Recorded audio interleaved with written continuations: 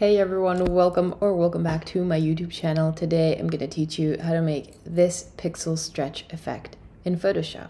And I'm going to teach you a couple ways you can do it so that you can decide whichever way you prefer. Let's jump right into it. So first off, you obviously need an image. I got this image from pexels.com. I usually get my images from there. The first thing we're going to do is basically just rasterize the image.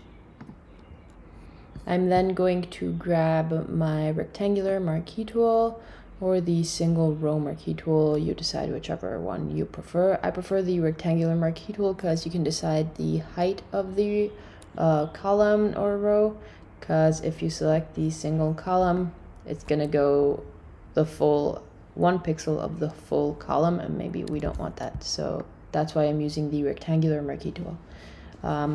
This because if I, let's say, want to just select a line of the backpack, I can do that.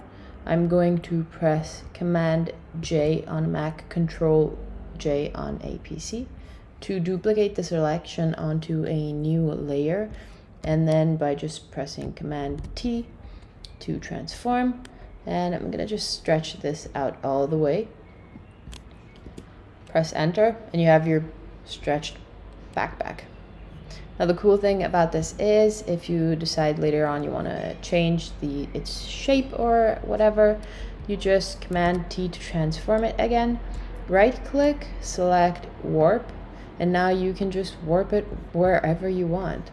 Like let's say you want it to go something like this, and press enter when you're happy with it, and you have your warped stretch. Another way you could do it is just find a line, a straight line where all your subject is. So maybe like this part. Command J to duplicate it onto a new layer. Command T to transform. Stretch it out all the way, so you get something like this, which is also really cool. Another thing you could do after that is just with your stretched layer selected, just change the blending modes so that you can have some transparency and you can see your subject lying underneath there, as you can see. So maybe like darken could work well for this.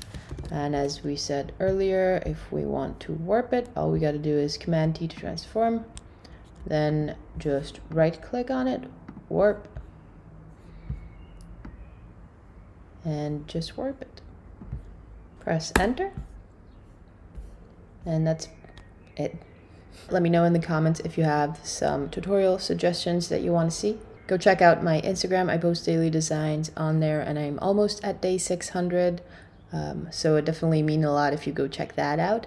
And linked in the description down below are going to be all my gradient map packs and my texture packs. There's also some free ones in there for you guys, so definitely go take a look at those as well. And yeah, thank you so much for watching. I'll see you guys soon.